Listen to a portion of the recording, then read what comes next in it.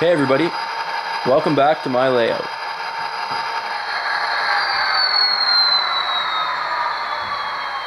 This will be a layout update for May 2017.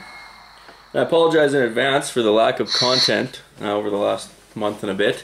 Been super busy. Last 2 weeks ago we had a new addition to our family, new baby girl.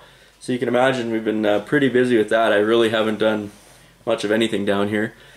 I did get a couple new things in over the past month. Obviously these Rapido rebuilt F40s came in last week. And one other piece of rolling stock by Wheels of Time, I'll show you that. I really haven't had much time to work out on the layout besides I did build a few Fast Tracks turnouts over the last month. So let's get right into it. First we're just going to have a quick look at these Rapido F40s. So we won't go too far in detail on these. I will do a review and test someday, one of these weeks when I have some time, because they are absolutely beautiful and the drivetrain runs awesome on them. It's kind of what you expect to get from Rapido trains with the locomotives they come out with there. It just runs absolutely beautiful. I haven't had a chance to run it like full out on a layout. I've only had it on the module here, so it's only been going back and forth, but the sound is fantastic, and the way that the sound is paired up with the drivetrain, it's just awesome. So later date we'll look more into these in detail. Obviously I got the unnumbered versions. Those are the ones I like, so I have to go ahead and put my own road numbers on them. Apparently, according to Rapido, I'm the only one that buys these unnumbered units, and they're not going to be doing them anymore. So if you do like these unnumbered ones, make sure you send a note to Rapido, because they say there hasn't been very much interest in the unnumbered ones. I personally love the unnumbered locomotives. I like putting my own road numbers on, get to choose which locomotives you're going to model. So these ones are going to get renumbered to the two that pulled my Canadian when I went across Canada a few years ago there. So those are the ones I'm going to do because they're near and dear to my heart. So yeah, that's the new rebuilt F40s by Rapido Trains Inc. Just show you the packaging quick. These guys always have the coolest packaging, I think.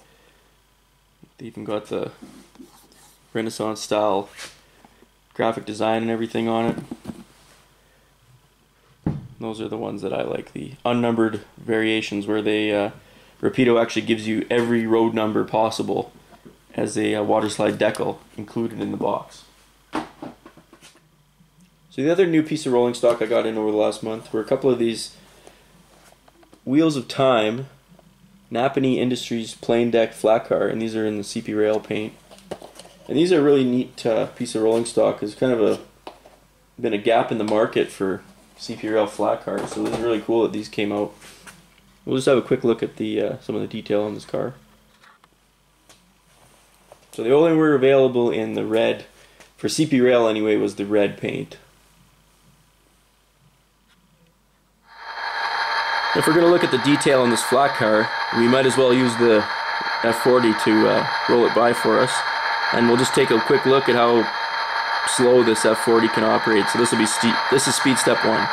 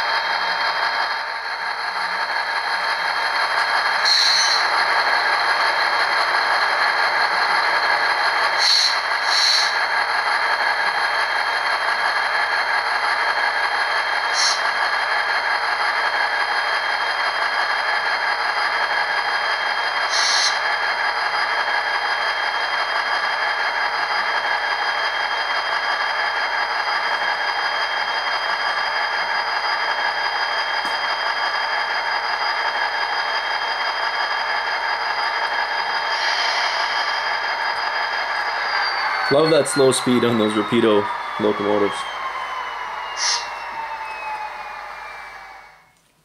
So that's the new stuff I got in over the last month, guys. Let's go take a look at what I got done on the layout over the past month and a bit. So it really isn't a whole lot new down here, guys, besides I finished the little bit of cork on this CP points west reverse loop. So it's all done and ready for track now. And I started assembling some Fast Tracks turnouts with a new template I bought. So these are all number 6s, and I've just been kind of slowly building turnouts for the leads into the reverse loops, which will be all Fast Tracks Tortoise powered turnouts. First impression, they're fun to build, I'll say that. He does say in his products that you could build a turnout in 40 minutes or 45 minutes, something like that. I don't see how that's possible. I think the fastest I've done one is about an hour and a half per turnout, so they do take some time. And you know, depending on what you do, they are quite cheap. Like I bought all the tools and everything from him, and I'm looking at about $33 to $35 a turnout to do 25. That's pretty good. If I was to build more, it would get even cheaper.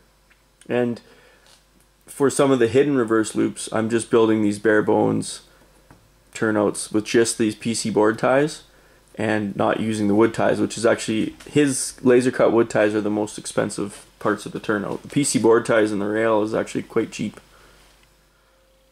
So over here on the entrance to the same reverse loop, the CP points west, I've got all the turnouts built I need to complete the lead into this staging loop.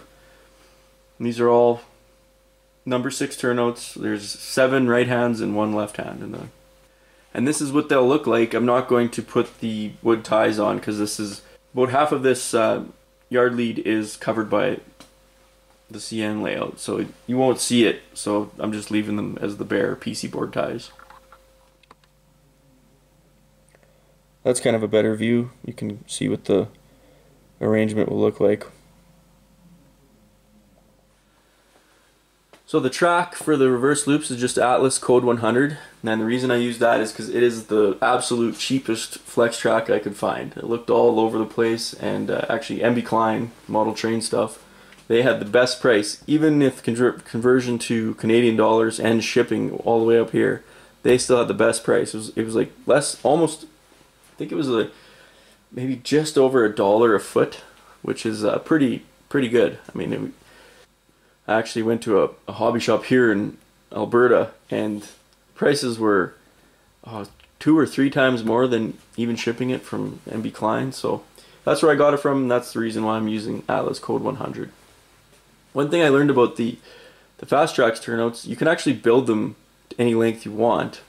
So for the turnouts that are on the very end of the yard leads, I just built these short ones just to save a little bit of the ME rail. So one thing about building these skeleton Fast Tracks turnouts you have to be aware of is the thickness, the depth of the PC board ties to the top of the rail. It's actually a little bit skinnier than a normal tie, and it's 0.5 millimeter smaller than the thickness of the Atlas Code 100 flex track. So I'll have to shim underneath. So I got some of this evergreen styrene 0.5 mil, just white plain styrene sheet. So underneath the Fast Tracks turnouts there will be a cutout of this just to kind of raise it up that 0.5 millimeter that I need. Another thing that's interesting about the Fast Tracks turnouts that I didn't know, I had a bag of these Osborne model kits, just scenic rail ties, and these can be used just for scenery items, or you can actually hand lay with these because he has the see if you can see that, he's got holes drilled in them and also like spikes for the rail, but these are actually the right height to put underneath. It matches the PC board ties, which is interesting. So for anybody that wants to if you wanted to hand lay, that's a cheap way to go, because these are really cheap, these Osborne model kits ties, and then you'd either just glue or spike them. I'm not sure what I'm going to do, because where I connect them I could just add a PC board tie, and that might be more solid to actually solder it in when I connect them like that. I could just add a few PC board ties in this open section, connect them that way. We'll see. It's good to have options. And that's all I've been up to over the past month, guys. This next month we'll see. I mean, like I said, the weather's so nice now, it's pretty tough to come down here, especially got the 2-year-old and the new baby now, so finding time to work on the layout's getting a little bit harder these days, but I do want to get this reverse loop done because I could hook up my Digitrack booster and I at least have something that could run trains on down here, which would be nice. Maybe motivate me to spend a little bit more time down here and keep working on stuff. So we'll see how that goes. As always, thanks a lot for watching, and we'll see you next time.